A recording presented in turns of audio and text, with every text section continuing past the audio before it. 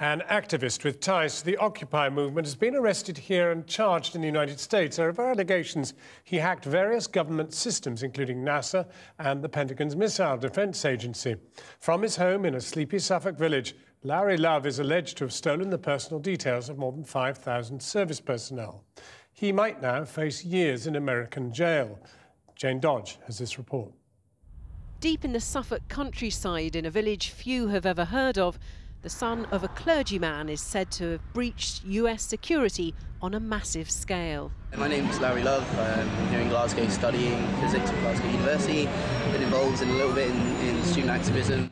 One-time student protester, the man with a pop star's name is now described by US authorities as a sophisticated and prolific computer hacker.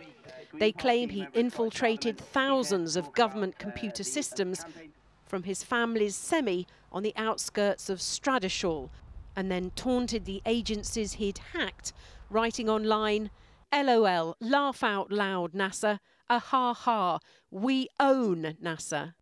Larry Love lives here with his parents. His father is a chaplain at the local prison. His mother works there too as a teacher.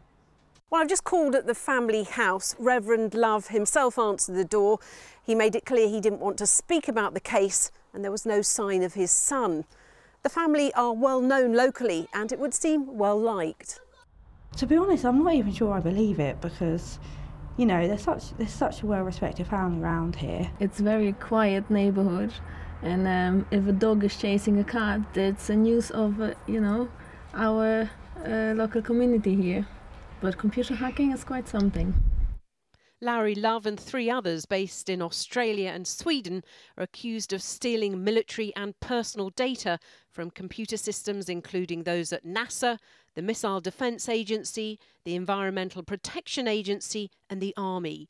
In comments online to the other hackers, he appears to recognise the seriousness of his actions.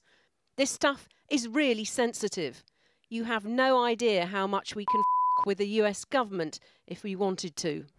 This is a classic hacker manoeuvre. He's found over the internet a poorly secured computer. He then gives himself greater privileges, including this backdoor and a full shell account, which gives him complete command over that particular machine. He can then use that to execute other commands and attack other machines.